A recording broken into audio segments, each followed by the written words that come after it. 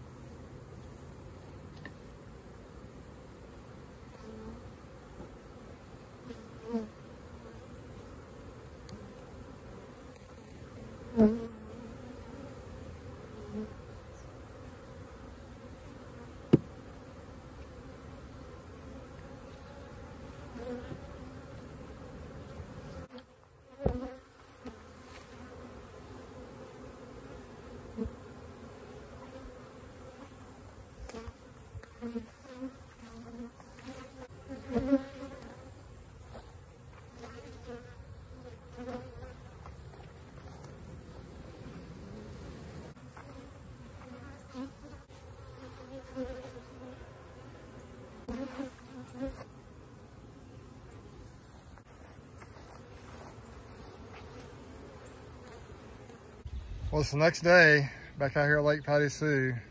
You can see these nukes are just busting at the seams. They're bearding and busy. I'm just gonna take the nuke and set it down beside the box this going into, which is the box below it. There really are not many bees in those hives on the pallet. They're just very weak and they need to be strengthened. But I'm gonna take the bees in the bottom box and I'm gonna take them off a ways and shake them off the frames.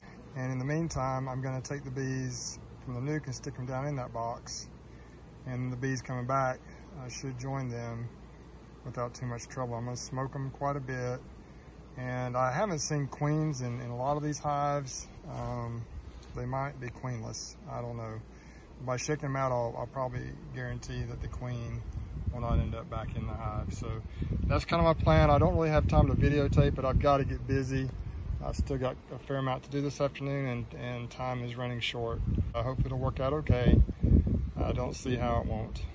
I've milked these hives along really all summer and something has to be done. They shouldn't be this weak right now. So we got to do something about it. we got that done. Obviously strengthened these hives. Look at how much stronger that looks. It was super weak. I just combined these hives. I think the method I used worked well. Another one right there. All the ones with the red tape on them. Right there. We're done out here for a little while. For another week or two, I may come out and do some treatment for mites and just kind of peek in. Some of these hives I thought might have been queenless. I may order some queens and just a few to replace some of the queens, but beyond that, I think we're getting pretty close to being ready to go. Got a lot done the last couple of days, so now maybe it can slow down just a little bit for me. I'm tired, but I love it. Gonna head down to Slocum now, get 3 more nukes into some other boxes and return the nukes to Rusty. Then I'm gonna head home and rest. Y'all know what to do. Hit the thumbs up, subscribe, hit that bell for future videos from me. I sure appreciate you watching. Once again, remember, it's not a how-to channel. More just like a vlog, just kind of showing you what I'm doing. So some things work and some things don't, but I think this is going to work this time really well. Y'all take care. On to the next video.